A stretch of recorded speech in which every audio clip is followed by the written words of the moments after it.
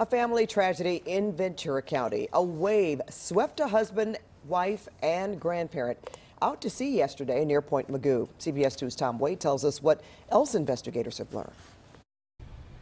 We now know 4 people were swept off the rocks here near Point Mugu yesterday afternoon.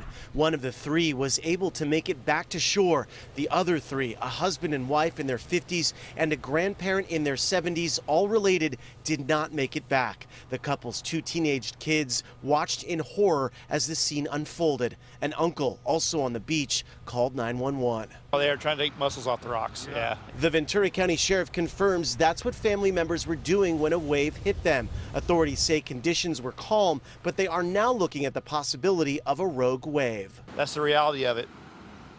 Never curse the ocean, never turn your back on it. The victims are all from El Monte. The Ventura County medical examiner told us they spent Friday searching for next of kin to make notifications. Fishermen who also spend time on the rocks here say they are aware of the risks. Danger can be sudden and can come without any warning. When the wave comes, it's easy the wave to kill you because the rock are around there. Ventura County Fire and Sheriff said they are doing all they can to assist the family, starting with chaplains to help comfort the couple's children. Investigators say they will continue to speak with witnesses who were on the beach, but this does appear just to be a horrific accident.